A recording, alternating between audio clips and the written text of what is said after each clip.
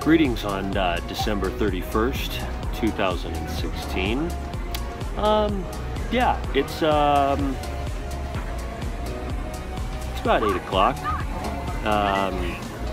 And I am out for a run. That's right, I'm at the grocery store, and I'm responsible for picking up some drinks for New Year's. And just to give you an idea of how crazy it's going to be, this area in here is called the Beer Cave. Literally, the Beer Cave. It's just all beer. There are tons of beers in here. We've got some extra strong drinks for tonight. Note the decaf. Yep, that's what kind of evening we're planning on having. Yeah, so you can see it's going to be a great evening. I'm excited about it, actually, and we get to spend the evening with my family and my extended family. And tomorrow, on January 1st, I am heading back to Seattle. So, 2016 year in review, great year, learned a lot this year. A couple of highlights is the month of January, I was completely held up. I didn't work really a single day in January this past year because I had had back surgery. And then the first part of the year, we kind of went through some rough things in business, and some of them were, looking back, obviously some major issues on my part with some of our personnel and some of our team, and have really grown since then. And can look at the second half of the year as to having some major growing opportunities. And I'm really excited for the hardship that we went through, because I can look at 2017 and see how great of a year is going to be because of all the things that we learned.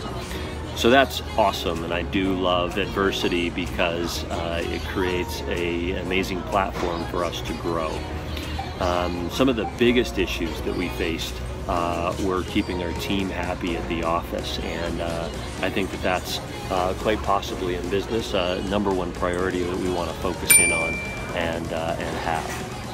The other thing that was exciting this year is we added another family member to my family. I had my third daughter, and I'm very proud to be a daddy of 3 little girls. And I had some amazing opportunities to travel around the country and see some different things. My career coaching company, and it took some new levels and some new ground with us, seeing some opportunities for additional growth into not just the optometry schools, but into new arenas. And the video component of my business, Optometric Insights, has really grown, and now I'm expanding my personal blog into this. So again, not a lot of meat in this particular vlog, just kind of sharing with you a little bit about review. I still consider myself to be somewhat on vacation, although I did write a 3-hour article this morning. Woke up at 6 before anybody in the family to get my last article out for the year. So, in looking at 2017, I'm really excited about a host of different things, and I'll save those for another vlog session.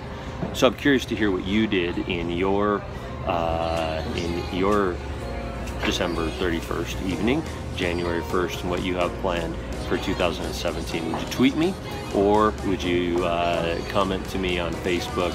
And also, I'd love to hear your comments on YouTube if you do that. If you do watch this vlog on YouTube and are a regular on YouTube, I'd love for you to subscribe down here, and you'll be hearing more of my vlogs in the coming future.